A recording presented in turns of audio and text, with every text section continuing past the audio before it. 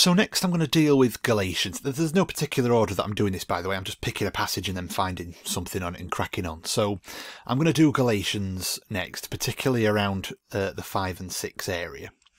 So he's used Galatians across several different videos, so he's not exactly done a big chunk where, right, this is where I deal with Galatians, but he's spread different things that he has to say about Galatians across different videos, depending on the point that he's trying to get across. So we're revisiting this video again, everyone who lost their salvation.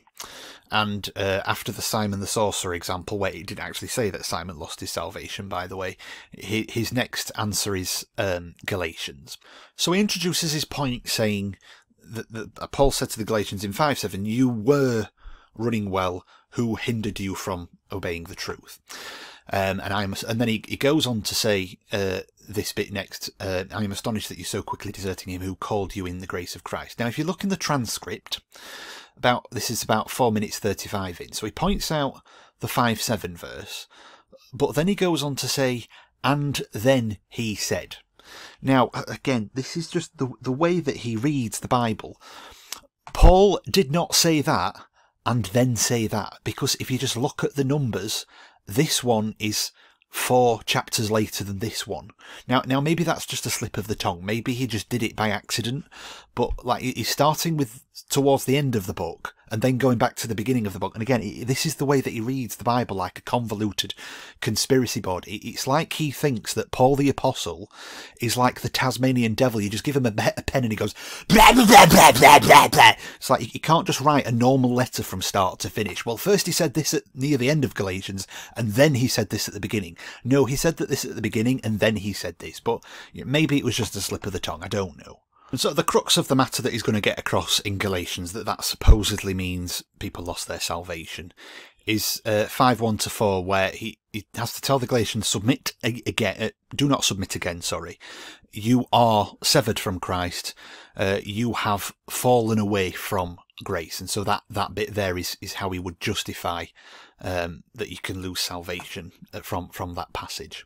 And I'm going to kill multiple birds with one stone. So in another video where he's giving a death blow to grace abusing eternal security, apparently, he quotes a later chapter in Galatians about sowing to the flesh versus sowing to the spirit. And he goes on to say that Paul gives us 4 things we must do in order to reap eternal life. And again, notice how it's all self, it's just no Jesus whatsoever. It's all about what you do, typically.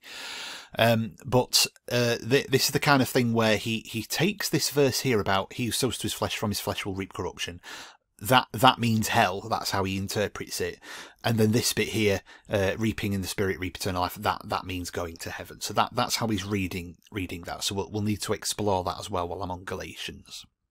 Now, some people, obviously, Sasfo, will have confronted him about that and said, well, anybody who falls away was never saved. But then he's going to ask the question, well, somebody who isn't a Christian, how can they sow to the spirit for a little while and then give up? So again, because he's seeing it through the lens of that's what it means that they lost their salvation. So we'll kind of explore those 3 themes in Galatians. Now, first, let's look at the target audience here. And obviously, yes, it's Christians, it's the brethren, but we'll be a bit more specific about the nature of the audience that he's addressing his letter to, because Epiousion Apologetics is going to take the Galatians 5 bit about fallen from grace, and he's going to make it about you, like you personally can fall from grace and lose your salvation. That's how he's going to frame it.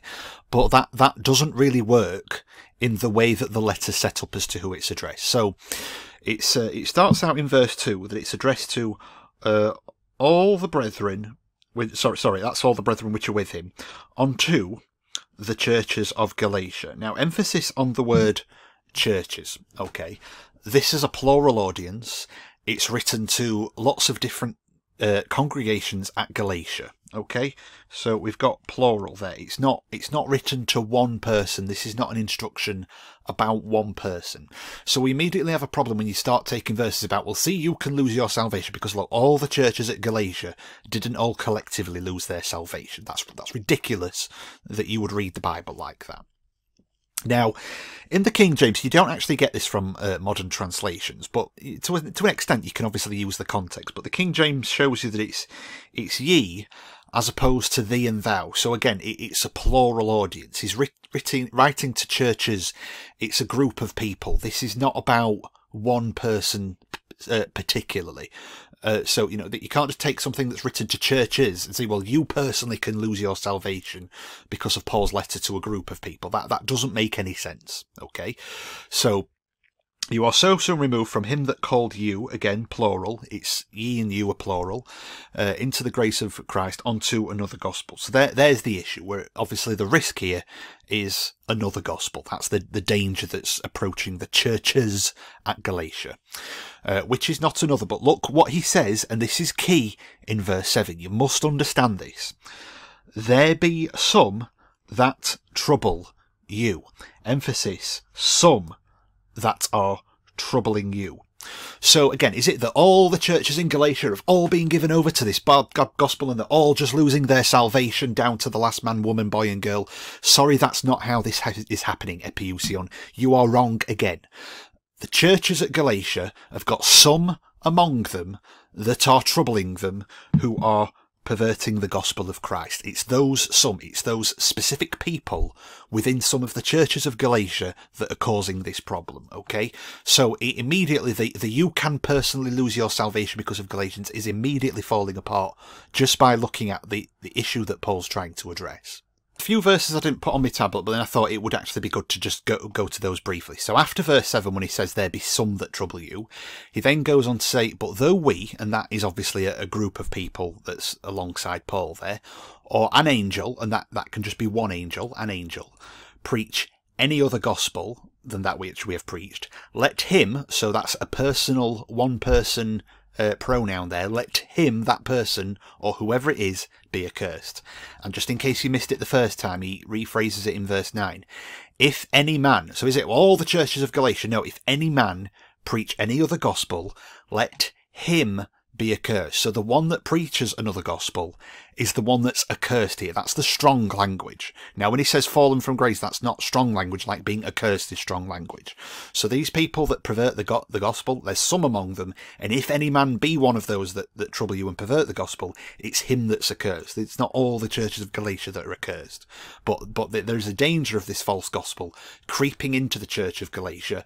A little leaven leavens a whole lump, so obviously they've got to start purging that. They've got to start cleaning up house. Okay? And Paul gives us an example from his own life. He profited the Jews' religion, but then it pleased God to separate him by calling him to his grace. So when Paul was doing all of this stuff and profiting the Jews' religion with their false gospel, that was before the grace of God. He wasn't saved when he was doing that. So these people that are, they're not saved. They don't get saved and then lose their salvation. They are unsaved people among the Galatians that are troubling the Galatians, okay? And it's those trouble causers that are the accursed people, okay? So again, this is a group of people or particular individuals or particular camps of people within the churches of Galatia, plural, okay? So context is all about that. So then let's fast forward to Galatians 5. I'm not going to do anything between 2 or 4 because it's mainly 5 and 6 that we're focusing on for some of the stuff that Epiousion has said. So he introduces 5. Stand therefore in the liberty wherewith Christ has made us free. Well, what has he made us free from? Well, the overall flavour of the letter is that he's made us free from the law. That's what we've been free from. Okay, that's our liberty. We're not under the law, as he will explain elsewhere in this letter. All right. Now then, let's look at verse 2. So he says, "If ye," and there's that plural you there. So here he is addressing all recipients of the letter. "If you are circumcised," and presumably because he's dealing with false gospels, this is circumcised for the purpose of the gospel for your eternal life. We're not dealing with you just have to do it for a medical reason, or you just want to do it for some reason, or you were already circumcised because you're Jewish.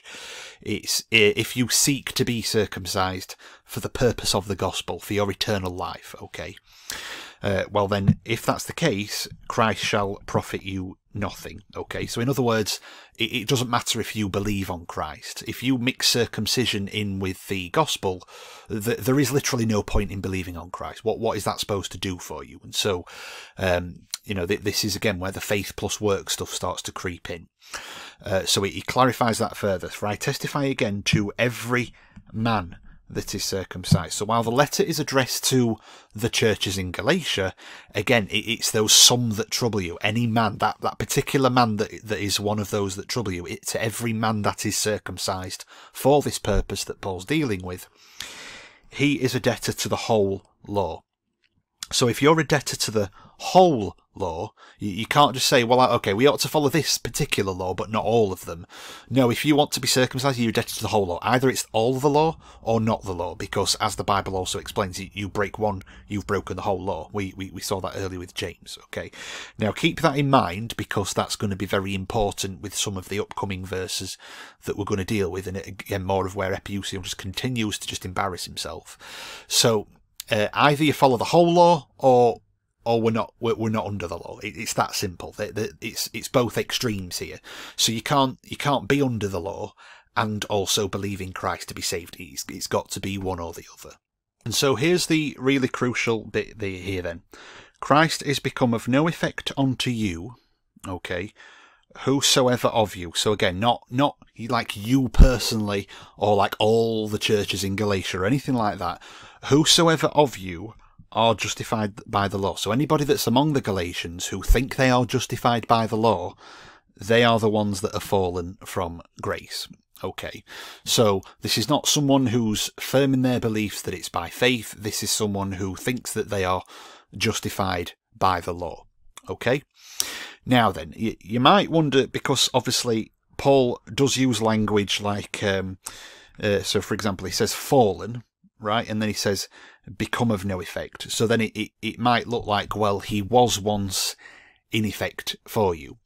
The problem is, though, that we don't really have a lot of background about the people that trouble them that he's dealing with. There's nothing really that indicates they used to believe it was by faith, but then they started believing that it was suddenly by works for some bizarre reason, okay? But again, remember that we're dealing with a plurality of people. We're dealing with churches, and so it's the danger of people among you, so the some that trouble you, they're the ones that are perverting the gospel of Christ. So this is people among them.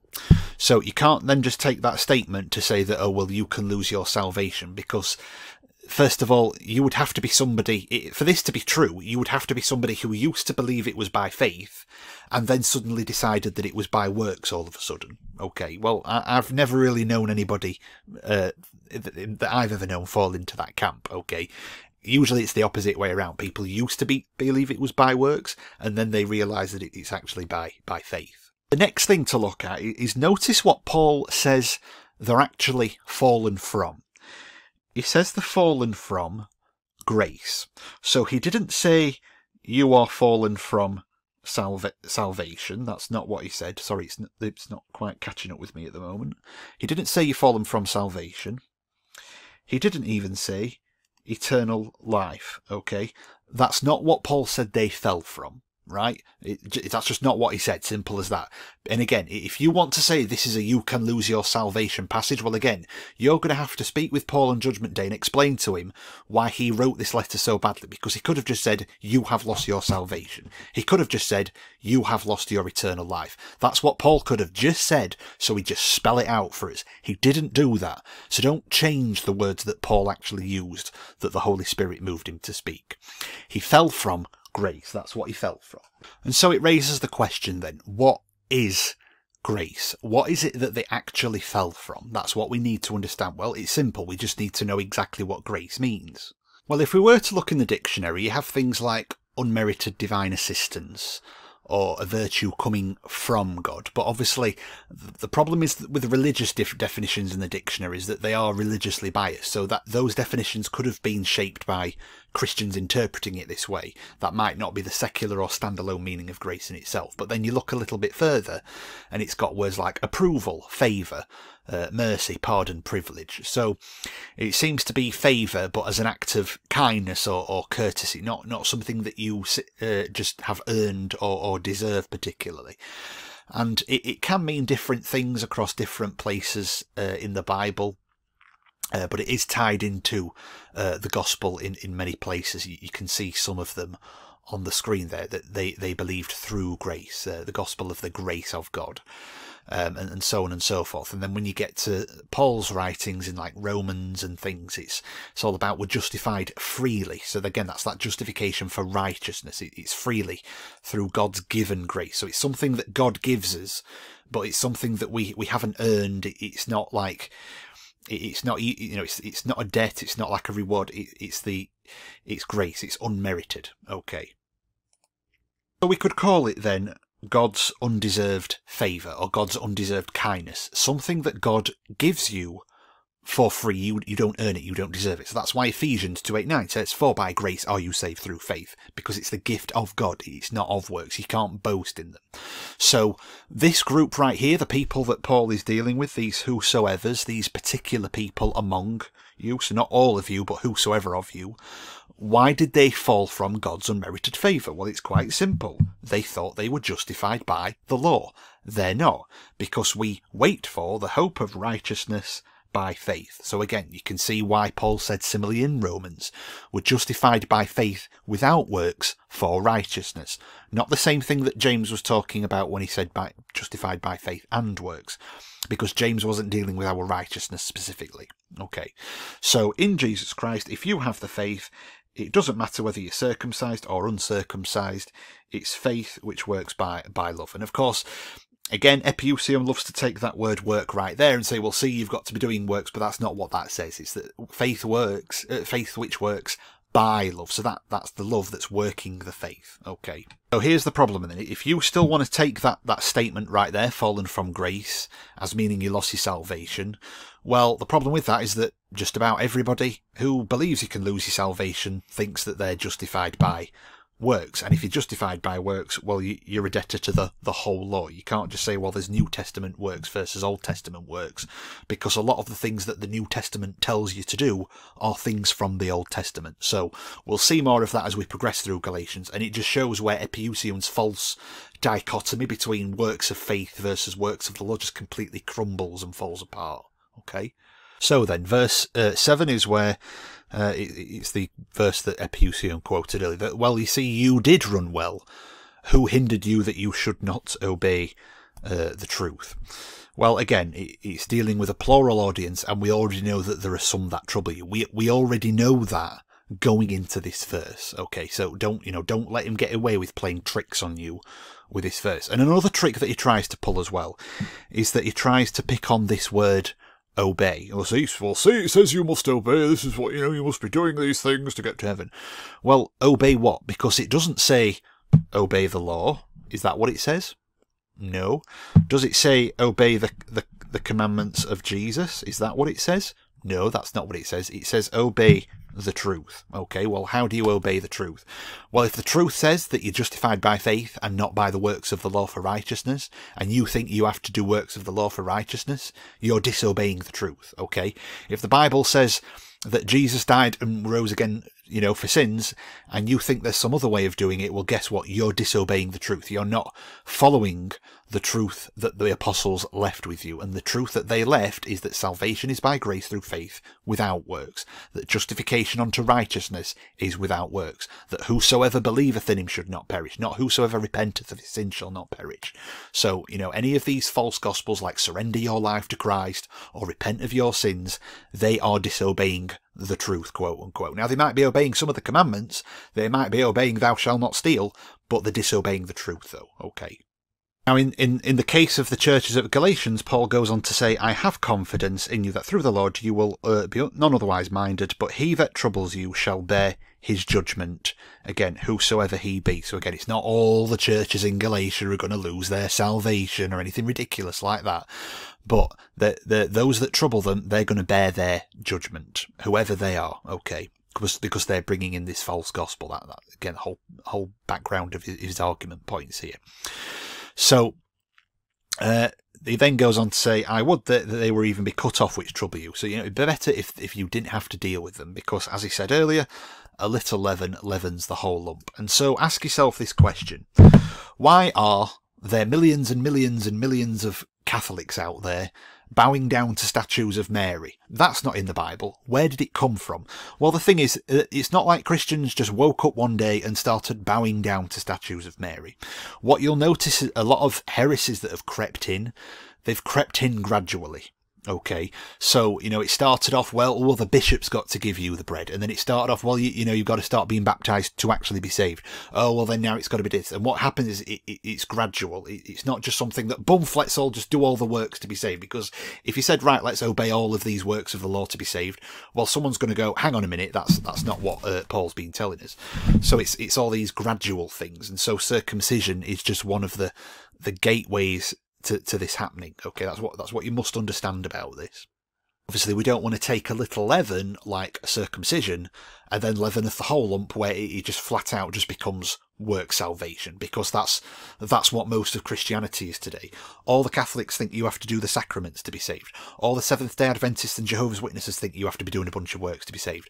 All the evangelical and Protestants think that you have to be turning from your sins to be saved. Okay, it's all works. There's different amounts of works in different groups, but that's what it all comes down to. It's just a slightly different form that it takes. All the Pentecostals, you know, think that there's got to be this speaking in tongues and all this, but maybe not all of them, but that's what a lot of it's out there. Works are creeping in there somewhere. Okay, and this is how it creeps in. It's just a little leaven, and it leavens the whole lump. Okay, now then, verse 13 is a really good verse because it ties in Paul's whole point while answering the objections that people are typically going to throw at us when we point this stuff out. Okay, so you have been called, it says, unto liberty. Okay, that's what you've been called on. Right? Well, what is liberty? Well, liberty is like another word for freedom. Well, what freedom or what liberty do we have? What are we set free from? Well, it's simple. If you be led by the Spirit, you are not under the law. He explains that later. So, under the law, it's the opposite of liberty. And again, remember when we looked at James, there was the royal law, but you will be judged by the law of liberty. Well, how do we be judged by the law of liberty? What is such a law? Because if liberty is the opposite of the Old Testament law, it can't be the same thing. It can't even be remotely similar. Well, the thing is, you're not under the law. Okay? Now then, you might wonder, what does it mean to be not under the law anymore?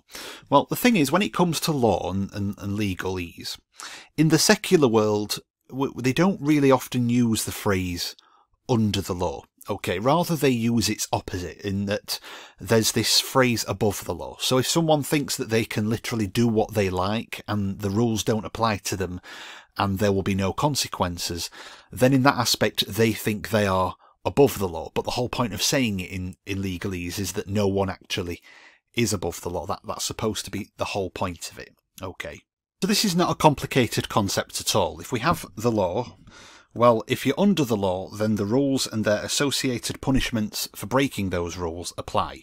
Whereas if you're above the law, they don't apply. Okay, so essentially, because you're not under the law, the punishments that come for sin under the law don't apply. Well, you know, what is the law? What is the wages of sin? It's death. Okay, that's the punishment for sin. Well, that rule doesn't apply anymore because you're not under that law, right? Now then, even though we're under liberty, okay, even though that does apply and we are not under the law, as Paul said, nevertheless, despite what he's just said, only use not liberty for an occasion to the flesh, okay, but love one another, love and serve one another. For all the law is fulfilled in one word, even in this, that you shall love your neighbour as yourself.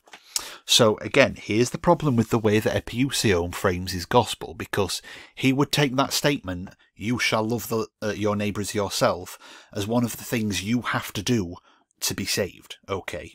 Here's the problem with that though, folks, is that to love your neighbour as yourself is fulfilling the law. Okay, now that's Old Testament law. It's an Old Testament commandment. Now you might wonder, well, what about, doesn't Paul talk about in Galatians about the law of Christ as opposed to the Old Testament law? Well, that is coming up, but he hasn't talked about it yet. So contextually, we're still under the old law. That's the same law that circumcision was found in. This is an Old Testament commandment. It's an Old Testament law. It's not some magical new revelation in the New Testament, okay? This has always been in place. So it's still the Old Testament law. Now, it's just explained that, you're not justified by the law. You've fallen from grace if you think that, but you are justified by faith. Nevertheless, you shall fulfill the law if you do this, but you're not under the law, okay? So this is liberty. The law can't hurt you, but nevertheless, as long as you do this, you shall fulfill the law in any case, okay? So here's what we're saying. Here's what free grace says. Yes, obey the law. Yes, love your neighbour. Yes, love your God. Yes, do the works of the Spirit. Yes, do these things. And yes, do those good things in the law. But guess what? That's not going to help your justification onto righteousness. That's not going to help you get saved. And the reason why I point that out is because Epiousion just loves to strawman faith alone and free grace and osas as just saying that we want to justify sin and go on sinning. Well, the thing is, folks, that's just a lie. It's just a false accusation. And the thing is, it doesn't even bother me that he wants to falsely say that we say that. Because you know what? In Romans 3:8, Paul actually pointed out that there were people that slanderously affirmed that he said, let us do evil that good may come. Well, guess what, Epiousion? Your damnation is just for falsely affirming that we say that, because we don't affirm that. Now, do you think Paul would have been accused of saying something like that if he said, repent of your sins and do all of these works to be saved?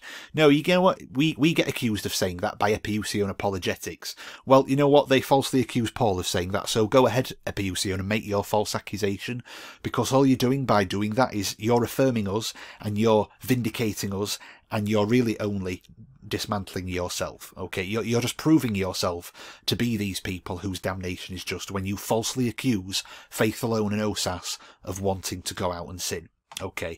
We don't want to go out and sin. All we're simply saying is, let's understand the separation between the liberty and the law and the purpose of each, okay? Now then, so when he says, you shall love your neighbour as yourself, what's the opposite of that? What's going to happen if you don't do that? Well, he goes on to explain in verse 15, but if you bite and devour one another, oh, you will lose your salvation, you will fall from grace, you will forfeit your eternal life. Oh, wait, that's not what Paul said. And if you could lose your salvation, you'd think that would be pretty important for him to mention it here. He doesn't say it though, folks, does he? He said that you be not consumed one of another. So if Christians, saved Christians, are constantly trying to devour each other and attack one another and bring each other down, that's not going to be beneficial spiritually for them, is it? But again, if it's so important, it's so dangerous that we can lose our salvation, this right here, that's not really that's the least of our problems, okay? Losing our salvation would be our biggest problem. For some reason, Paul didn't seem to want to mention it in verse 15. Why? Because it's utter garbage that only people like Epiousion Apologetics would believe, okay? It's just simply not the reason for the opposite of loving your neighbour, okay? This is the danger right here. This is the thing that Paul is warning us about. You will consume one another. He doesn't point out that you'll lose your salvation if you don't love one another, okay? Don't put words in Paul's mouth that Paul didn't say. Don't make Paul sound like a crazy person for giving us all the wrong information to work with, okay? Now then, he gives us some practical advice here. If you walk in the Spirit, you shall not fulfill the lusts of the flesh. Okay, so and there's kind of a battle going on here. And he details this battle much more in Romans chapter 7. So I think after I've done Galatians, we'll go and look at Romans, because Epiousion always loves to abuse Romans 8. And that's got a lot of similar themes to what we're reading here in Galatians. So we'll deal with Romans after we've dealt with Galatians. But there's very similar themes here. Is that what's happening is the flesh lusts against the Spirit, okay, and the Spirit against the flesh. These are contrary to one another. Well, what is the effect of that? It's so that you cannot do the things that you would. Okay, so it's you would do these things, yet it's saying you cannot do these things. And this works both ways. You see, your flesh wants the alcohol, it wants the fornication, it wants the pornography, it wants the cigarettes, it wants this, it wants that and the other. But the Spirit is there so that the flesh cannot do these things. But it doesn't just say that the Spirit is against the flesh, it also says that the flesh is against the Spirit as well. So what does your spirit want to do? Well, the Spirit in you, the Holy Spirit living in you, wants to learn more about God's Word, wants to give the gospel to the lost. That's what the Spirit would do.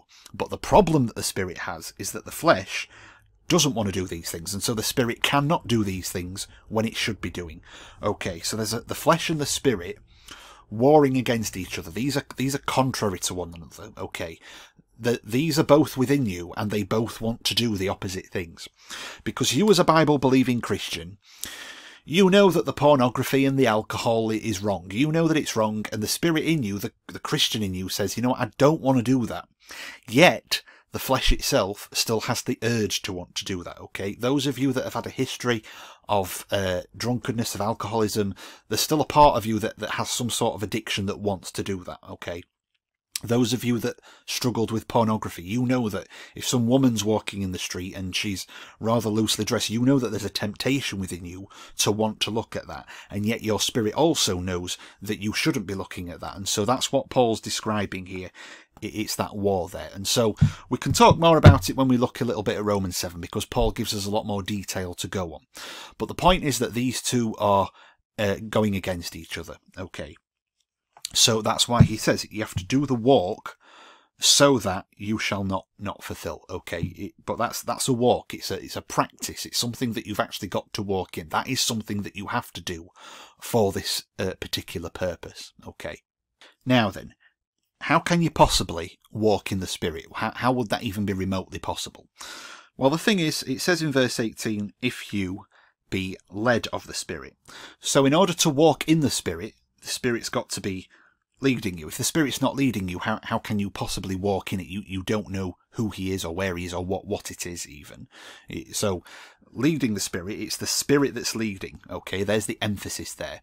Now, if you are led by the Spirit, so it doesn't say if you fulfill the walk, but rather it says if you are led by. So it's the Spirit leading you. Okay. You are not under the law. So it doesn't say you are not under the law if you walk in the Spirit. You are not under the law if you are led by the Spirit. Okay, so it's the fact that the Spirit leads you, not you walking in it. Okay, that's why you're not under the law. Well, we know that the Holy Spirit is given to those that believe, because that's what John chapter 7 says. So you have to believe to have the Holy Spirit in you to then lead you. Okay, and if the Spirit is leading you, you are not under the law. So the law has no more dominion over you. It can't condemn you for you know the sins that you have done, because you are led by the Spirit. You're not under that law, right?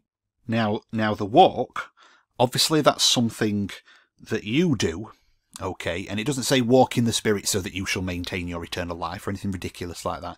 You walk in the Spirit so that you shall not fulfill the lust, okay? But in order to not be under the law, okay, it says that you have to be led. Well, who does the leading? It's the Spirit that does the leading, okay? You being led, that's not like an active verb that you're doing. It's sort of like a passive verb. It's something that you're receiving, okay? The Spirit is leading you, and you're not leading the Spirit. It's something that the Spirit is doing to you. But you walking in the Spirit, that's something that you're doing. So it's the Spirit that causes you to not be under the law. You walk so that you shall not fulfill the lust of the flesh, okay? So don't confuse these two things here. And it's all, again, just emphasizing why salvation is about what Christ did. It's not about what you do. What you do is not the cause of you going to heaven. What Christ did is the cause of you going to heaven. Okay. Nevertheless, you are commanded, walk in the Spirit. Why? Because use not your liberty as an occasion to the flesh. That's what he's trying to get you to do here. That's the objective of this letter. So Paul's just making a separation between, you're not under the law, so things like trying to be circumcised and trying to do all these works for the gospel is not going to help you. You're under liberty. So those of you under liberty, well, because you're led by the Spirit, now we can start talking about walking in the Spirit. So it's making a separation between the works of a believer and what you actually have to do for the gospel, okay, which is to believe on the Lord Jesus Christ, that thou shalt be saved. Now then, he goes on to explain the works of the flesh, okay? What are the works of the flesh? What does the flesh work? What does it do? They're manifest. In other words, another way of reading it is it's made known, it's made apparent that the flesh is adultery, fornication, uncleanness, lasciviousness, idolatry, witchcraft, hatred, variance, emulations, wrath, strife, seditions, heresies, okay? And then you've got the murders, drunkenness, revellings, and such like, okay? And he goes on to do, I have told you in time past, this is something, he said something similar to the Corinthian church, that they which do such things shall not inherit the kingdom of God. Now then, here's the problem, is what most people miss. You see, people then look at this statement, all which do such things shall not inherit the kingdom of God, and they'll say, oh, well, see, if you start falling into these works of the flesh, you won't inherit the kingdom of God, and, you know, you will lose your salvation. And, you know, here comes the works out again. Okay. Well, again, here's the problem. Here's what they're failing to grasp. Okay. What is it about adultery, for example? Or what is it about fornication, for example? Or what is it about idolatry or witchcraft, for example, that is wrong? Why is it wrong to do those things? How do you know that those things are actually bad? Okay. Is it wrong to own a house? Well, there's nothing wrong with owning a house. Okay. Now the flesh, this stuff here, for many people, wants a nice house. Okay. It wants the 6 bedrooms and the big rooms, and, you know, it wants the nice curtains. We saw Epiousion has a fairly nice house. But those things aren't wrong, though. Why is it not wrong to want a nice house? Because there's nothing in the Old Testament law that says it's wrong to have a nice house, okay? But all these things right here, we have laws against these things, okay? The law tells us that these things is wrong. And so here's why salvation or righteousness being justified by the law or by works doesn't work, pardon the pun, okay? Because the law says that these things are wrong, and the law applies to your flesh. The problem is that the flesh wants to do those things in the law. So, for example, the flesh says, thou shalt not commit adultery. Sorry, the law says thou shalt not commit adultery. That's what the law says. It's wrong to do that, and there is a punishment for that. The problem is that the flesh does those things, okay? The flesh wants to do that, and so the flesh goes against the law to do those things. But Paul has already explained, he's already said this, that if you're led by the Spirit, you're not under the law, okay? So, again, it's no accident that Paul uses careful language here, okay? So let me just clear some space up here. Let me show you the language that Paul is choosing to use, being a man who was moved by the Holy Spirit to say these things.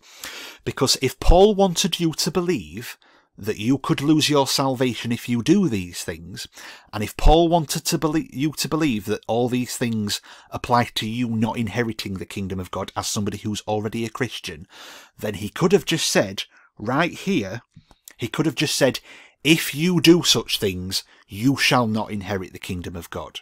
But that's not how Paul chose to phrase it, okay? He said they.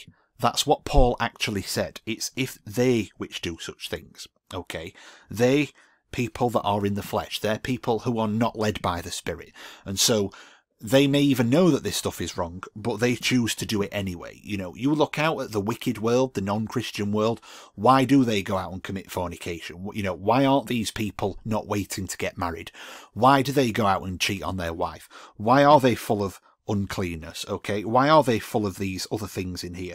Why are the people going out and doing witchcraft? You know these people doing witchcraft, folks? Do you think the Bible believe in Christians, or do you think they're a bunch of pagans and wicked people? Okay.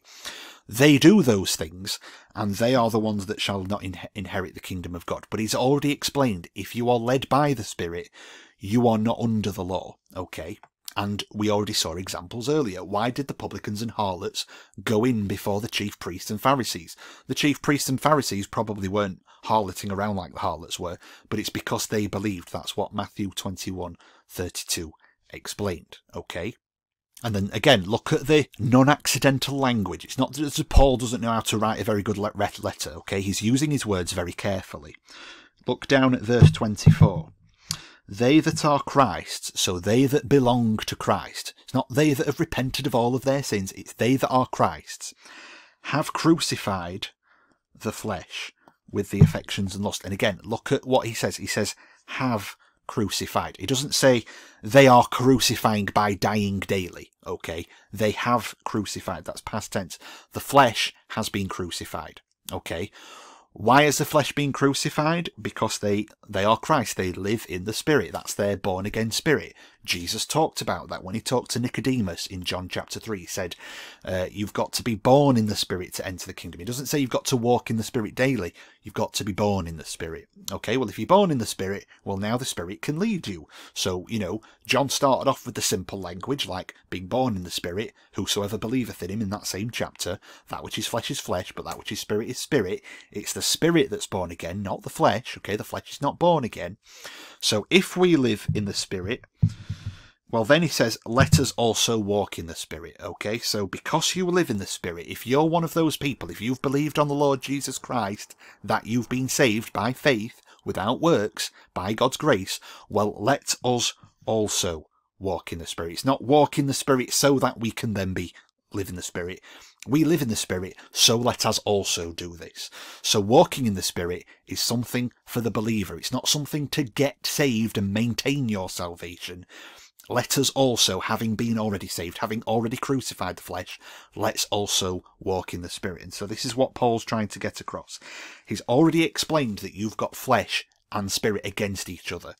Now, it says we have crucified the flesh, yet here it is, it's still living, okay? But it is getting older, okay? It is decaying.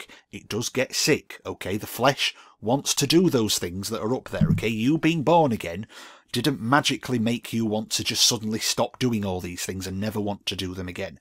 That's the very reason why it's called works, okay? For many of you, it's hard not to do these things. Now, everyone's things are different. Paul's making a generalized statement here. I personally don't have a particular desire to go and do witchcraft, okay? That's not an issue for me, okay? But, not looking upon a woman to lust after, these bits right here, well, that's harder for me, okay? Some of you, maybe it might be something different. Maybe you don't struggle with that one there. Maybe you've got the incontinence of Paul there, but you struggle with some of these other things here, okay? Whatever things they happen to be. So this is Paul's whole point here, okay? We're not under the law, so we will inherit the kingdom of God because we live in the Spirit, we are led by the Spirit. However, don't use that as an occasion to the flesh. Let's also walk in the Spirit, okay? Now, why should we do that? Because, we don't want to devour one another. That's why we should love one another, okay? And again, it doesn't take a genius to figure that stuff out. Because, now, notice what he said in verse 22.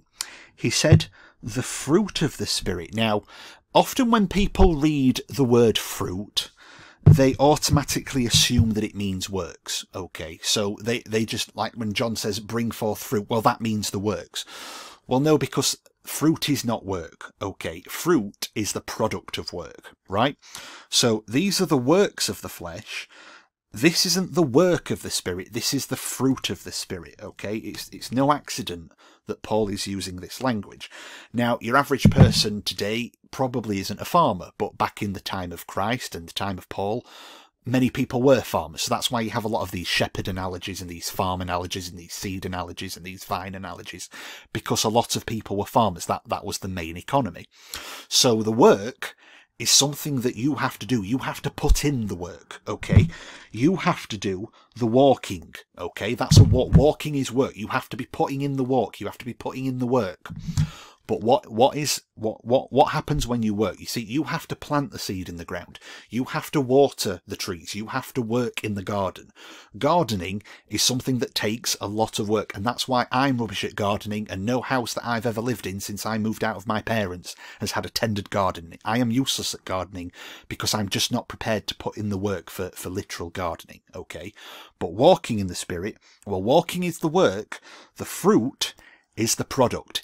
If you've put in the work to grow a proper garden, well, then you can expect eventually your garden is going to grow something. If you've put in the work to growing like a vine tree, you can expect to harvest grapes from that.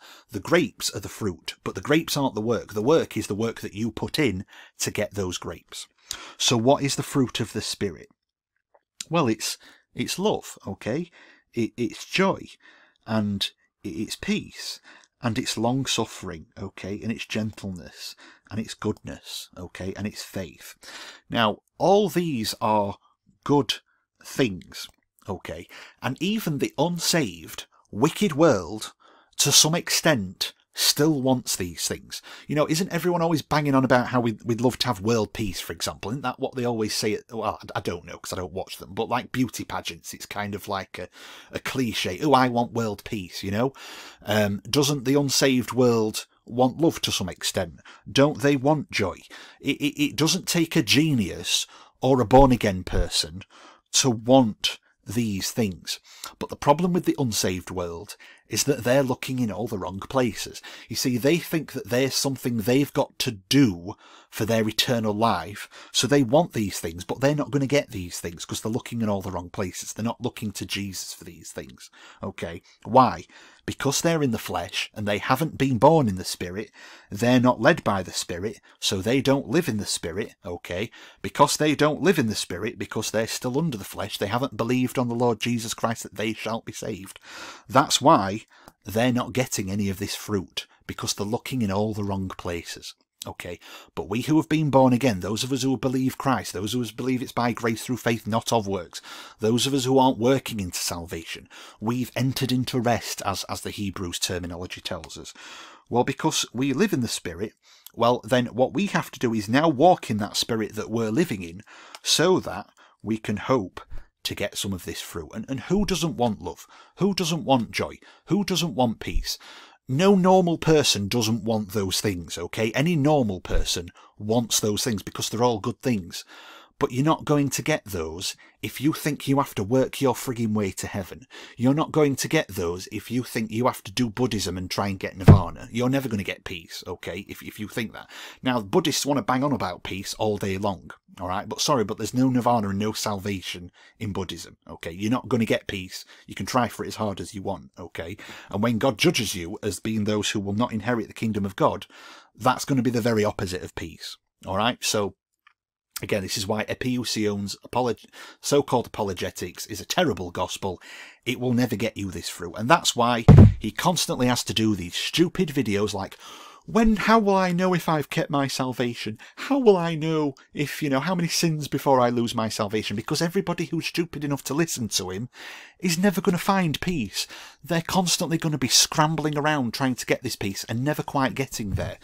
Because they've constantly got this problem, the flesh, okay? They're constantly trying to obey the law, but the law is something that applies to the flesh, okay? Those that are in the Spirit are not under the law. Now that we're under the Spirit, now that we've got that out of the way, believe on the Lord, get saved. Well, now, let's talk about walking in the Spirit. You see, walking in the Spirit, it's something for people that are saved. It's not a step to get saved. So don't reverse the order. Yes, let's walk in the Spirit. Yes, let's get some of this love. Yes, let's get some of this joy. Let's get some of this peace. But your works are to get those things. It's to get that fruit. It's not to be saved, okay? Being saved is by grace through faith. Case closed. It's not by works. And there's no such thing as New Testament works versus Old Testament works or some stupid stuff like that. Because most of these things are Old Testament laws. That's a lot of what Christ preached. That's what loving your neighbour involves. It involves doing some things that are in the law, but we're not under the law. But nevertheless, as long as we love our neighbour, then we shall fulfil the law, okay? If we walk in the Spirit, we won't fulfil these lusts, okay?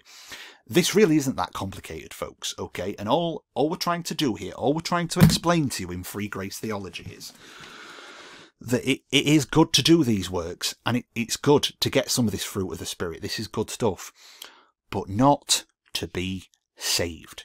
You are not going to enter into the kingdom of God because you do those things, okay? Doing those things is for people who are already in the kingdom of God, all right? If we live in the Spirit, right, do you live in the Spirit? Yes, no, right, okay, yes, you live in the Spirit, you've been born again, right. Let's walk in the Spirit then. Let's get some work done, okay? That's why Ephesians explains, after he already explains that it's by grace through faith and not of yourselves, not of works, God has ordained us unto good works, because you have to get saved by the faith without the works, the grace of the faith without works, to then go and do those works, to be ordained in those works.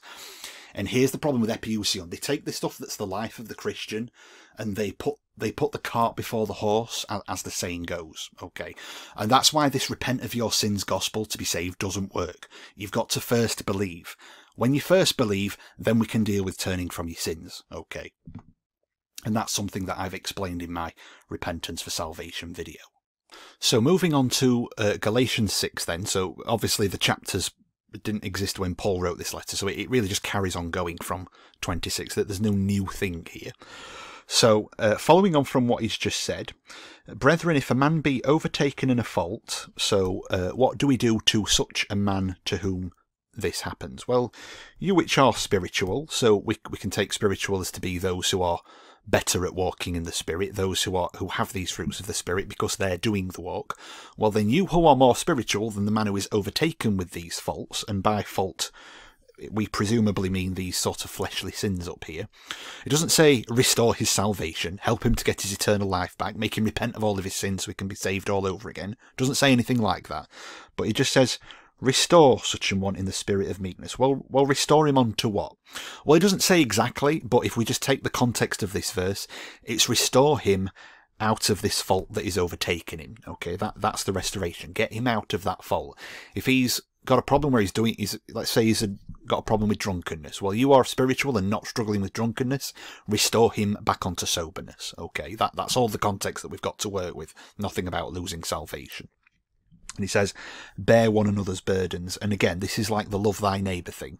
So doing, fulfill the law. Now, again, Epiousion, in his videos about Galatians, tried to trick you into thinking that, like, the law of Christ is like separate from the Old Testament law. So, you know, these are the works that we've got to be doing to be saved. But once again, we've already put so many holes in that, because a lot of what Christ tells you to do is Old Testament law anyway. And it says the Bible said you have liberty, okay? Paul already explained this earlier, that you're under liberty, you're not under Old Testament law. Well, obeying the law is hard, that's why it's called works, okay? Because of the flesh wants to do these things above, that's why it's hard to do works, that's why it's hard to obey the law.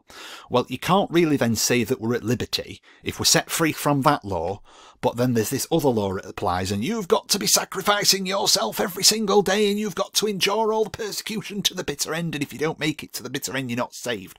Well, you can't say that we're under liberty then. That's not liberty. That's still being under a law, and it's a hard law. That's hard works, okay? So that, again, that just completely falls apart. And if you were to say, well, we're not under the law, but we're under the law of Christ, well, the problem is that the Bible doesn't strictly define exactly what the law of Christ is. But if we're going on the context that we've had so far in Galatians, well, then logically, the only thing that the law of Christ can be is liberty. Okay, so salvation, entering to the kingdom of heaven, it's liberty, it's rest, it's simply believe, it's by grace through faith, not of works. But as Christians, we walk in the Spirit, and so we fulfill all these laws anyway, because now the Spirit helps us to do those things. You see, the flesh without the Spirit doesn't have any help. The Spirit gives us that help, okay? And again, it's the Spirit that's being born again. Your flesh will not inherit the kingdom of heaven. Your flesh has been crucified, he said earlier. Your flesh is still dead. You are still a dead man dying in your flesh. It's the Spirit that's going to be saved. That's the aspect of you that's actually born again. Okay, this is what Paul's trying to explain, and he also explains it in Romans as well. And you know what? Let me ask you this hypothetical question. Okay. Now, I'm using more of a man-made argument here, I accept that, but just think about this. Just use some ounce of just common sense and just logic for one miserable day. Okay, I mean that to the people who listen to this guy. Who do you think loves God more? Because if we have to love God to be saved, well, who loves God more? The person who does all these works in the hope that he's going to get something out of it and hope that he's going to go to heaven because he does those things? Or the guy that's going to heaven for free, even if he sits back and does nothing, but goes and does those works anyway? Okay, because Epiousion wants to bang on about, are you doing all these things? Are you walking in the Spirit? Are you obeying all of these? And have you turned from all of your sins? You know, you're not going to make it to heaven. Well, guess what? Even if I did nothing for God, I'd still be going to heaven because it's a free gift. But guess what? There's loads of people who believe in faith alone and once saved, always saved, who were doing that anyway. So who loves God more? The person who's trying to get something out of God for doing it? Or the person who does it over and above what he actually needs to do, because we don't need to do those things? You see, when Epiousion goes out evangelising, we saw an example of where he's just screaming in a field with hardly anybody in it, okay? Getting nobody saved because it's just repent of your sins, which has no power at all. But you see, there are independent, fundamental Baptists out there and people like that who are actually knocking on doors, speaking to people one-on-one, having a meaningful conversation, and their faith alone, and they're once saved, always saved, and yet look at them giving up their Saturday to go and do that while everyone else is just staying in bed or watching the football or whatever and doesn't want to talk to them because they're so busy watching the football. So they don't even need to do those things. They could sit on their backside at home doing nothing for God and still get in, and yet there they are going out and doing those things. Why? Because they're the people that love the Lord their God, and they're the people that love their neighbour, because they're doing work that they don't even have to do, and yet there they are doing it. So, just logically speaking, who loves God more? Does the person who repents of all of his sins to get into heaven love God more? Or does the person who doesn't have to repent of his sins at all to get into heaven and yet still repents of his sins anyway? Again, who loves God more? You might then ask the question, well, what about rewards? Isn't that something that you're trying to get out of it? Well, to be honest, nobody that I know constantly bangs on about that. It's not really part of our everyday conversation. It's not really something that we think about. So when I'm out soul winning with my buddy James Nelson, we're not really thinking about what rewards we're going to get. We're thinking about the soul of the person who we're going to preach to. That's what we're really concerned with. But even so, it doesn't change the fact that heaven itself is still a free gift, and if we sat on our butts doing nothing, we'd still be going. So it's still work over and above what we have to do to be saved.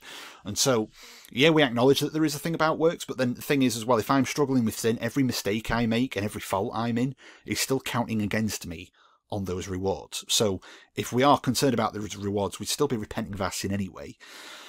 So, you know, he's going to try and trick you with these arguments. Don't let him deceive you. Don't let him walk circles around you, okay? Don't let him get away with it. So to wrap up Galatians 6 and really bring it to a close is this bit, verse 7 to 9 in Galatians 6. And so this is where he's going to say that these things, these works that we must be doing to reap eternal life, and by that he means you earning, because that's what reaping is. It's bringing in the things that you've been growing or working in the farming context. You will work that eternal life. Okay, you will bring that in for yourself, your eternal life, if you do those things. And he's using this passage. So if you don't sow to your flesh, do sow to your spirit, do good, don't give up, etc. So that's what he's arguing here about a minute and a half up to about 3 minutes in. Okay. Now in his Works of the Law video, he argues from the same passage, Galatians 6. So he's saying that, well, you can only reap eternal life, and again, he means that you will earn your salvation if you don't give up. So you keep on fighting with the works of the Spirit there, otherwise, you won't earn that salvation. So he then sort of asks a hypothetical, and he addresses it. So Christians will have confronted him and said, well, if somebody isn't saved and they gave up and they're not saved, it's because they were never saved to begin with. And so then he has to address that, because he's arguing that how can a person sow to the Spirit, quote unquote. So let's just get that back up there. How can a person sow to the Spirit if he's not saved? And so that's a question that we'll just briefly answer as well. And later in his Works of the Law video, about 6 minutes 20, and this is where he says, if you sow to the flesh, or what he equates with walking in sin, then you will die. But if you sow to the Spirit, then you will live. And of course, what he's now paraphrasing, he's not quoting exactly what Galatians 6 actually says. He's now paraphrasing it, and he's making it about, well, if you sow to the flesh, aka walk in sin, you will die and go to hell. That's the substance of what he's saying there, because that would be the opposite of eternal life, which is what the Spirit reaps. Okay, so we're going to look at that, because how he's framing it again is problematic with the words that Paul actually uses. And again, further towards the end of this video, he then says what Paul is arguing here in Galatians, that these works of obedience, what he's saying is, instead of obeying the Old Testament law, we now have a new law, or the law of love, as he's calling it, or the law of Christ. And so that Paul's telling us we need to obey this New Testament law, the law of Christ, to love your neighbour as yourself. You have to be doing that work. But again, it just shows how he completely butchers the Bible, because instead of just reading it like a normal letter, he's going like that everywhere. Because we've already looked at these verses, okay?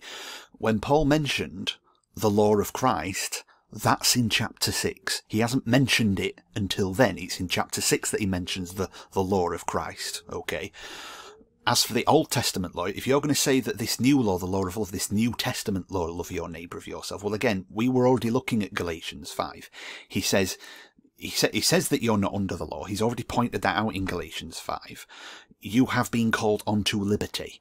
However, even though you're not under the law, you've been called onto liberty. Don't use the liberty for an occasion of the flesh, but love and serve one another. Well, why? Because all the law is fulfilled in one word, that you shall love your neighbour as yourself. Well, again, that's an Old Testament law. It's not a New Testament law.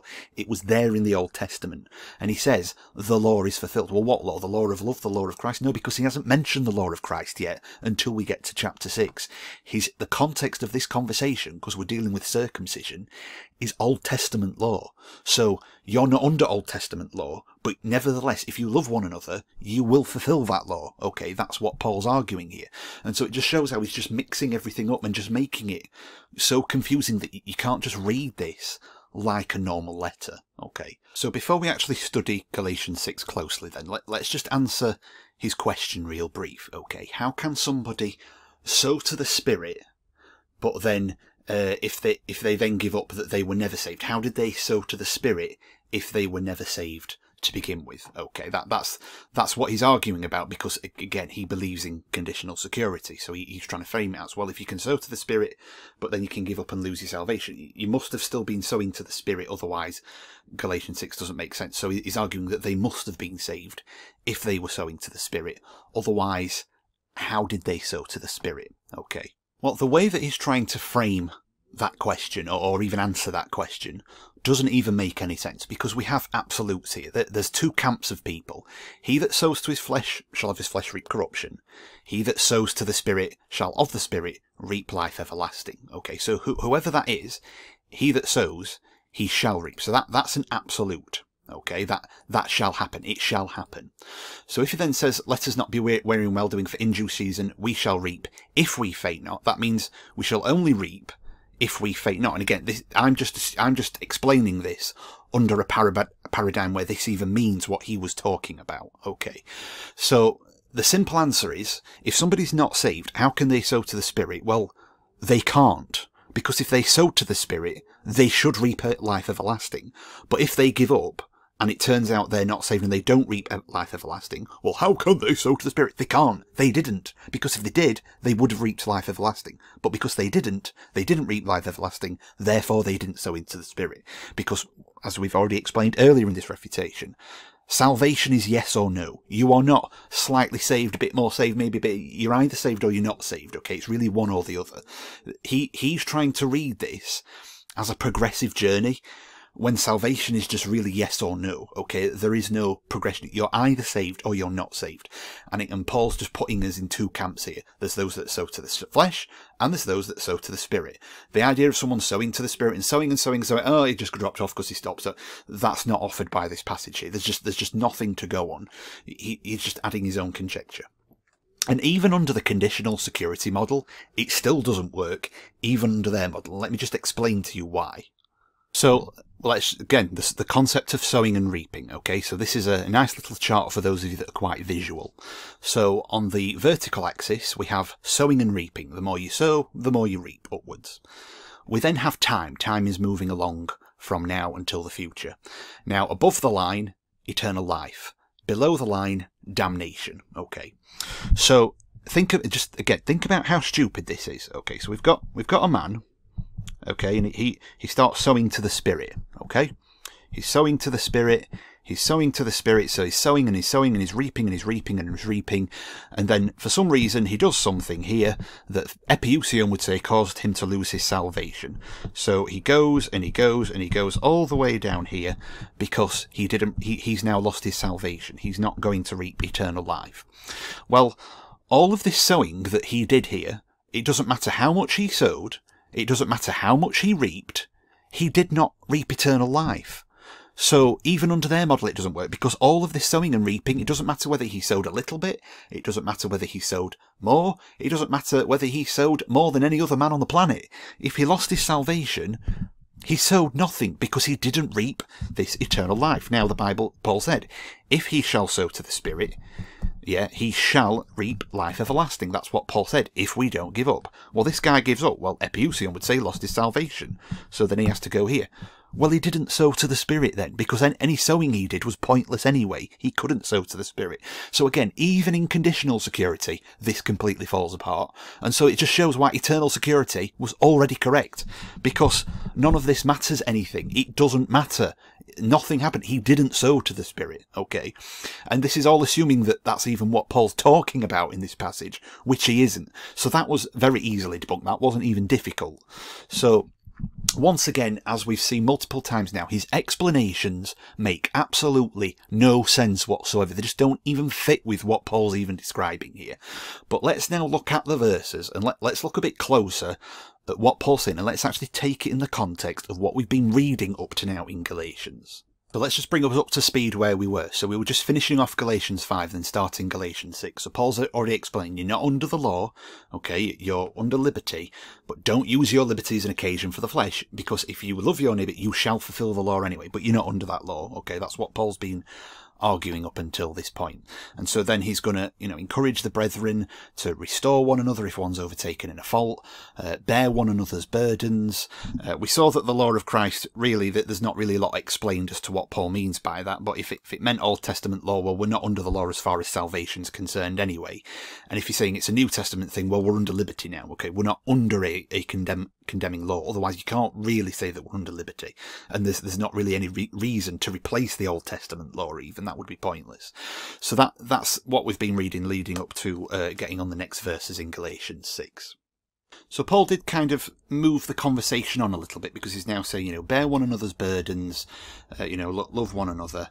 And so he then goes and say, let every man prove his own work. Now he's already explained, the works of the law, they're not a part of salvation. So where, every man prove his own work, every man shall bear his own burden, he shall rejoice in himself alone and not in another. So this is not about bragging to be saved or anything like that, but you're under the Spirit, well, let's love one another, every man prove his own work, okay? And so on.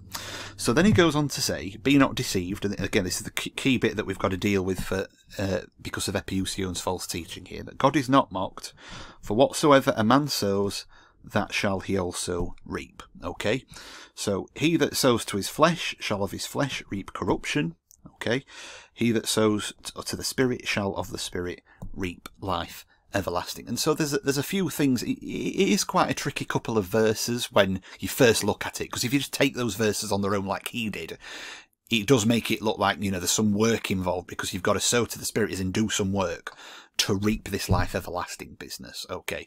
But to read it that way, you'd A, have to kind of ignore the overall context of the conversation that Paul's been having with them up to now, and B, you'd also have to just ignore other parts of the Bible as well and make Paul sound like a crazy person who just contradicts himself left, right and centre. So let's try and look at this with a bit of scope, okay, so that we don't get things wrong here. So what do we know from other writings of Paul? Well, we know from Ephesians that salvation is a gift, Ephesians 2:8-9. We know from Romans that righteousness is a free gift.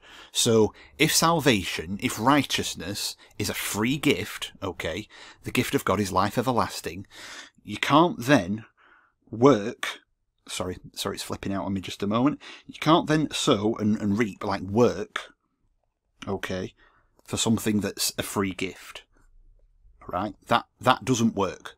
It just doesn't, you can't work for a free gift. That falls apart immediately. So you can't even take that verse to mean that, because if it did, it would contradict the Bible. Your salvation, your eternal life, your righteousness is a free gift. Case closed. So it can't mean that, otherwise Paul contradicted himself. Here's another problem. Epiousion will say that where it says shall of the flesh reap corruption, that means go to hell, and shall of the Spirit reap life everlasting, that means go to heaven. Well, again, we've got another problem here, because you're putting words in Paul's mouth, like hell, that Paul didn't say. If this is so serious, okay, if sowing to your flesh can cause you to lose salvation and take you to hell, Paul needs to use more clear language than an ambiguous statement like shall of the flesh reap corruption, because there's a number of different things that could even mean. Okay, so again, you're accusing Paul of using fluffy, vague language for something that we really better be right about. We really need clear teaching on this. Okay, so, you know, believe it or not, I can't even actually find in the concordance where Paul even mentioned the word hell directly. So don't put words in Paul's mouth that he never actually said. Okay. Next thing to point out, so earlier when we were looking at his proof text from Galatians 5 about losing your salvation, we saw that the letter was more addressed to the people that he's writing towards directly. So you, the churches at Galatia, you plural, this, that and the other. Well, now he's using slightly different language, because now he's saying things like, for he that sows to the Spirit shall of, to his flesh. He that sows to the Spirit shall of the Spirit reap life everlasting. So we're now using more individualized language, okay? And it's not even saying, if you do these things, then this shall happen, and if you do these things, that shall happen, like all of the churches at Galatia will either go one way or the other. This is just about for he, whoever he is, because, you know, this is an indirect pronoun. So he, whether it's him or it's him over there or it's him down there, whoever he is, and we've got two camps of people. So we've got he that sows to his flesh, and we've got he that sows to his spirit. Okay. And then he goes on to say, for in due season, we collectively shall reap if we faint not. So, you know, if we keep going, and so this is not about you personally. If it doesn't say if he keeps going, he will faint not. Okay. This is just we, the churches at Galatia, all of us who are the brethren.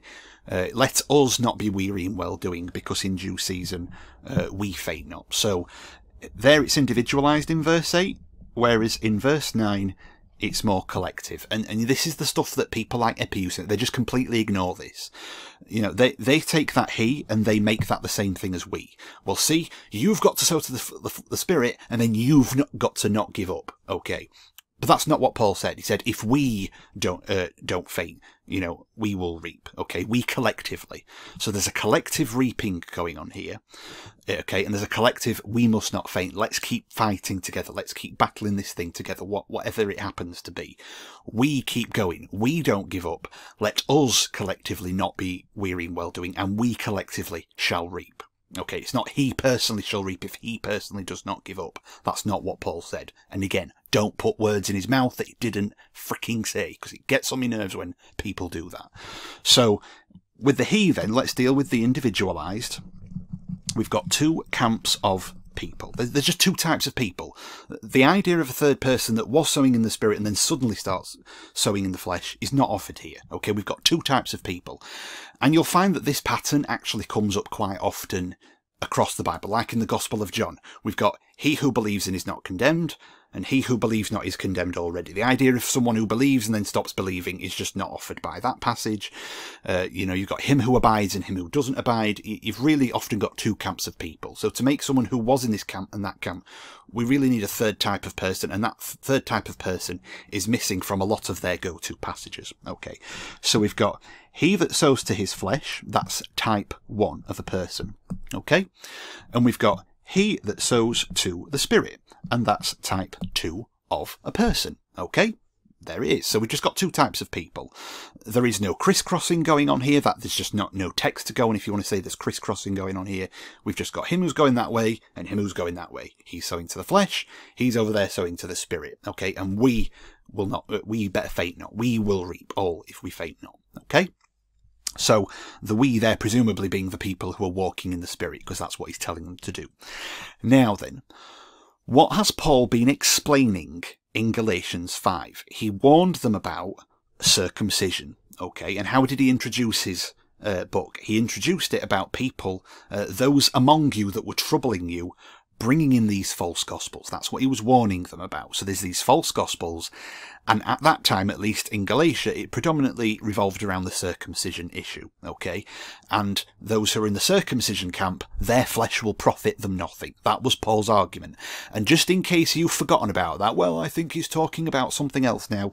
Well, then he reminds you in these later verses, just in case you forgot about it, okay? that many desire to make a fair show in the flesh, they constrain you to be circumcised, okay? And they want to glory in your flesh, okay? And they want to keep the law, which we're not under the law. So, again, this is the bit that Epiousion doesn't want you to look at. This is the bit he doesn't point out to you, okay?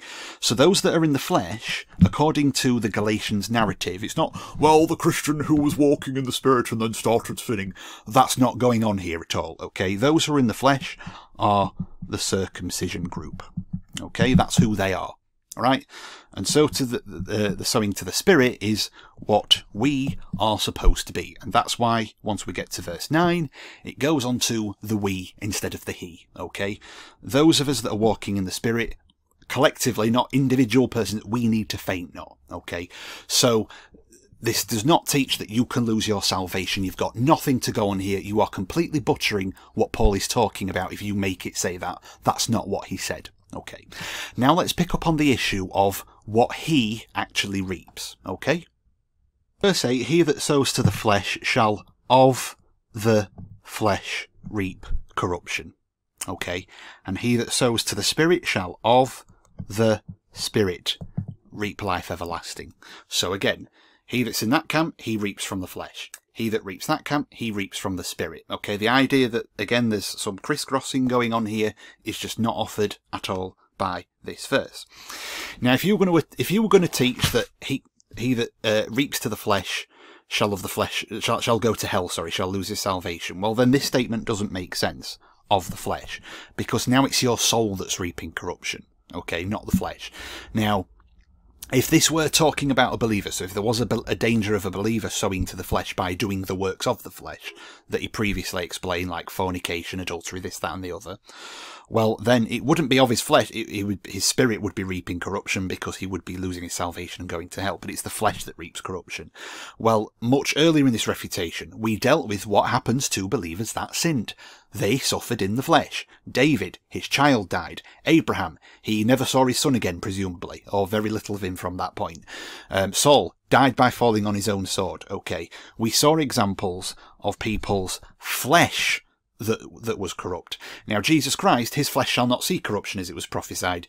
He rose again 3 days later. His flesh didn't even see corruption. But that only applies to him. It doesn't apply to anybody else. And your flesh here is still dying anyway, okay? You have not been born into some new fleshly body that's powered by the Spirit now. You're still in flesh and blood, and that's dying. It's a future resurrection that we hope for, which Paul explains in plenty of other places, okay? So that doesn't even make sense, that you can take that to mean you will go to hell when it's the flesh that reaps corruption, okay? Now, if we actually understand it in its proper context, that those who are of the flesh were the circumcision group, well, what did Paul say about these people? Well, he said they were trying to bring you under the works of the law, okay? That's what they were trying to do. The works of the law. Circumcision is just one of the works of the law. If you're going to be circumcised, well, you're a debtor to the whole law. So you can't just say, well, we still have to love our neighbour, though, because then you're still a debtor to the whole law, however we spin this.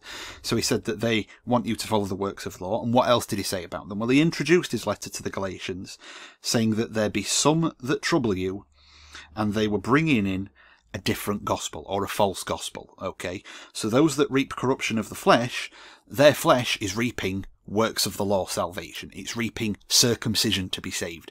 It's reaping false gospels, okay? That can get nobody saved. They preach a false gospel. A false gospel is getting nobody to heaven. So that's why they reap corruption, because their gospel is of the flesh. It's not of the Spirit, okay? Now then, that's them dealt with. What about the Spirit people? He that sows to the Spirit shall of the Spirit reap life everlasting. So that you can just take that to be the opposite of the other people. The people that were sowing to the flesh, well, they had their false gospel. They had their circumcision gospel. They had their works of the law gospel. So those that reap to the Spirit shall reap life everlasting. That's the opposite gospel, okay? That's the opposite to what they're all doing, okay? Now, we've already explained salvation is a free gift. You can't make this about earning your own salvation when it's a free gift. Jesus gives freely. So what is it that he sows and what is it that he reaps? Bearing in mind, we start off with he that sows to the Spirit shall of the Spirit reap life everlasting. Let us not be weary in well-doing, for it says we shall reap if we faint not. Okay, so what is sowing in terms of, if we're presumably dealing with the false gospels and the right gospels, what is the sowing that goes on? Okay, well, this is not really explained here. There are other passages, sort of parallel passages, that you could use to explain this. Okay, so let's have a look at some stuff that Jesus said. So one passage that comes to mind is the parable of the sower. Okay, Jesus uses a similar concept. There's the sowing there. Okay, so he gives this parable. A sower went out and he sowed his seed, and the seed fell in various different places. Now, to some seed that sprouted believers, to others it sprouted false believers, or just people who temporarily, and then it were choked up.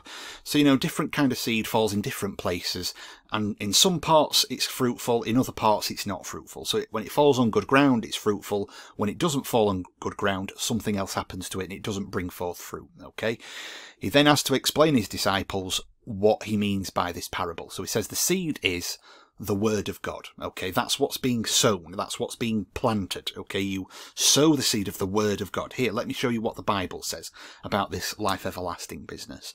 You know, do you believe you would go to heaven? Well, let me show you what the Bible says. The word of God. Okay, the word of God brings life. Okay, and so a lot of seed falls in various places, and in some cases it's not fruitful. So for some, the word of God falls by the wayside, the devil gets them, lest they should believe and be saved. So there's some seed where unfortunately they're not going to believe and be saved, because the seed that you planted, that sowing that you did, it just falls by the wayside. It didn't fall in the right place. Okay, not necessarily the sower's fault, but that's just where it ended up.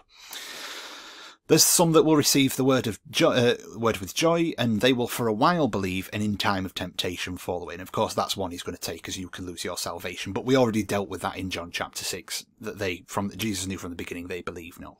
So again, you'll see some temporary results where it looked like your sowing actually reaped something, but then it turned out it never did. Okay, you just ended up with a plant that you thought would grow fruit when it didn't. That's just how it is. There's some that fell among the thorns, and they were just choked by the things of this world. So again, you've thrown your seed, you've done your sowing, but some seed that you threw just fell on thorns. Okay, it didn't reap anything. But then some of the seed, so at least a quarter of the seed that you've thrown, falls on good ground, okay, which in an honest and good heart, having heard the word, keep it and bring forth fruit with patience. And it's bring forth fruit, that's not talking about work there, because that's outside of the concept of what he's talking about here. But you've planted the seeds in somebody, you've given them the word of God, they've believed, they've got saved, there's the fruit. Okay, now there's actually another passage where Jesus talks about, once again, a very similar concept of sowing and reaping, okay, for the purpose of life everlasting, because that's what Galatians said. Remember, it said, he shall of the Spirit reap life everlasting. That's what he's going to gather in from the sowing that he's doing, okay. Well, we see in Luke chapter 8 that will be, if he sows seed on the good ground, he's going to reap that, okay. It's getting other people saved, it's not getting himself saved, because he was saved by the free gift, whosoever believeth. So let's look at the parallel passage. Here's another one, John 4. Jesus talks about, from verse 34 onwards, my meat is to do the will of him that sent me and to finish the work. Now he was giving the gospel to the Samaritan woman at the well, and he's giving the gospel to other Samaritans in this chapter. So there are yet 4 months, and then comes harvest. Behold, I say unto you, lift up your eyes and look out on the field. They are white, all ready to harvest. These Samaritans, this city, it's out there, it's ready to harvest. The harvest is there, folks. And so again, we've got this concept of reaping. However, Jesus says something slightly different here. This is interesting. He says, he that reaps receives wages and gathers fruit unto life eternal. Well, what's the context? He's not making his own life eternal. It's getting other people saved, these Samaritans that Jesus is going to reach out to. Both he that sows and he that reaps may rejoice together. Okay, well, you sowed, you reaped, but let's rejoice together, okay, collectively rejoicing. And herein is that saying true, one sows and another reaps. Now Paul was saying he that sows shall reap, whereas Jesus is saying, well, that one sows and another one reaps, okay. So you're even reaping where you've bestowed no labour even. So let's then bring that, what we've learnt about Jesus' words there, going out into the fields, getting those Samaritans saved, reaping, okay, what another man has sown. Let's bring this into Galatians. Well, Paul said, he that sows to the Spirit shall reap life everlasting. Well, what's the reaping? getting other people saved with the right gospel, not the false gospel of works of the law, not the false gospel of circumcision. That's what Paul called another gospel, okay? It's the faith, the household of faith, he goes on to say, the faith, okay? So let us not be weary in well-doing, because we shall reap if we faint not. So, you know, it's very easy. If you're one that you feel like you're sowing to the Spirit and you're not reaping personally, you know what, someone else might be reaping from the work you've done. You might have sown the seed, someone else reaps. So a lot of my evangelism is really kind of hit it and quit it. We turn up to a door, show them the gospel, and then we leave, and we'll probably never see them again. But I don't know what's going on later in that person's life. I don't know if he found a church of true believers. I don't know if he may have not even got saved at the door, but he gets saved later, okay? And then he maybe fellowships with somebody else, and I'll never know that happened. But I sowed, though, but somebody else reaps. So it doesn't matter that we don't reap our own sowing, okay? What matters is that we together reap, and so we faint not. We all keep on going. And he said earlier, let every man prove his own work, and then he shall have rejoicing in himself alone, and not in another. So you can't just keep on doing this reaping and then you rejoice in what somebody else has done. Let him rejoice in his own work. He did the sowing, and you can have the reaping, and you can rejoice in your reaping, okay? So all of this makes absolute perfect sense. It's got nothing to do with what Epiousion's talking about, and even if you actually follow it through, it proves him wrong, okay? So there you go, that's what Galatians is actually teaching you. So he that sows to the Spirit shall reap life everlasting. You know, he that's actually saved, he that sows to the Spirit, he can now get other people saved. Whereas he that sows to the flesh, with his another gospel, he's not going to get anybody saved. He just reaps corruption from the flesh, okay? That's what Buddhism reaps. That's what Catholicism reaps. It just reaps corruption. It just makes false believers, okay? They don't get born again. So that's pretty much Galatians in a nutshell for you. So I'll just move on to another passage, I guess.